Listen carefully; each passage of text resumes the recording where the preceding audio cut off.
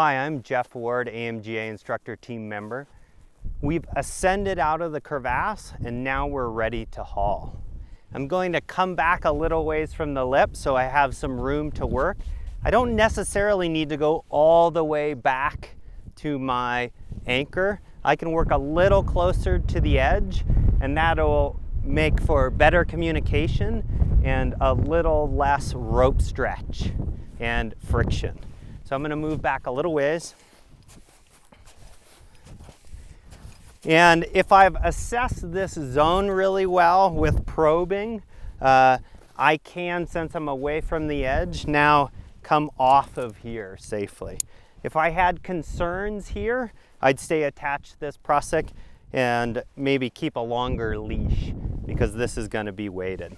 But this is a good zone here. We're going to work in here. I'll tie a master point here. I'll just do a figure 8. And now I'm going to set up my ratchet. So I really like using the micro traction, and I always have to look at the pictures here. Where's the person? There's the person, or the weight. Clip that, lock that in, and I should be able to pull on Emily. So I've set up the micro traction, so that's my progress capture. I have a drop C, which gives me a 2-to-1, but I'm probably going to need a little more mechanical advantage. So the lines here, we have our haul line that's pulling on our 2-to-1 that's in the hole. And then behind me here is the original load line, what Emily's hanging on right now.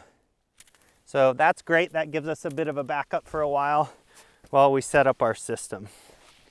So now I'm going to walk down here, still tied into the rope, so I have a bit of security, not much slack, which is nice. And I'm going to tie a friction hitch onto this line here. So this is the one that's going back to the anchor. That goes down through a locker on Emily's harness and comes back up here.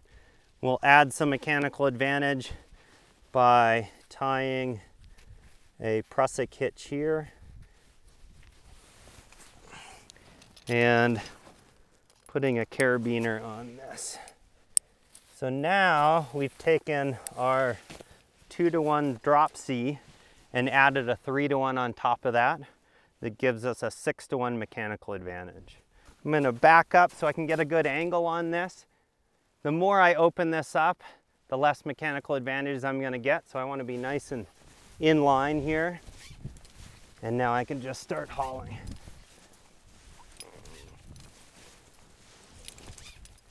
Once it gets back near the micro traction, I can then just slide it out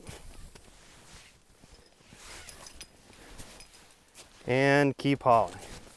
So I've pulled Emily quite a ways up, and so I've generated some slack in the system. And currently the only thing holding her is this micro traction, which is quite reliable, but ideally I'd like to back that up. If I go over to the original load line, one of the methods is to see if I can get slack in that original line. If I can, I'll pull all the slack up until I come tight to the person in the hole, and then I can just tie a knot in that system, and that eliminates that slack. And then I can continue to haul and continue to put knots in that rope or extend that original knot. And that'll back up my progress capture device. So for a backup, I can take my haul line and clip that into my master point here. That way, if we get anything in here, you know, if it's stuck in the snow, I might dig this out. That'll decrease the likelihood of it having any issues.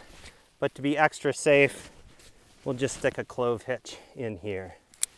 Now, if we have any slippage or any issues, she won't go too far. As Emily gets close to the lip, that's often the most difficult time of the haul So I might need to go out there and give her a hand. If I've done a really good job of lip prep, my job of getting her over the lip is going to be much easier.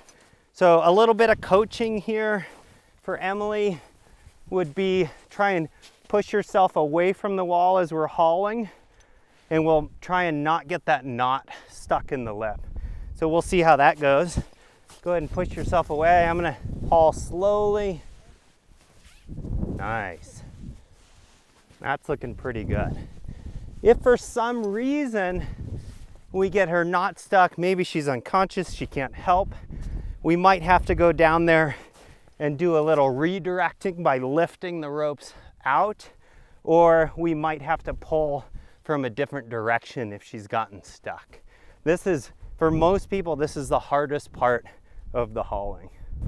So this drop C with the Z added on top of it, the 6-to-1, that's usually enough mechanical advantage to get someone out of the hole. As long as you've done really good lip preparation, you should be able to do that even with just one rescuer on the surface.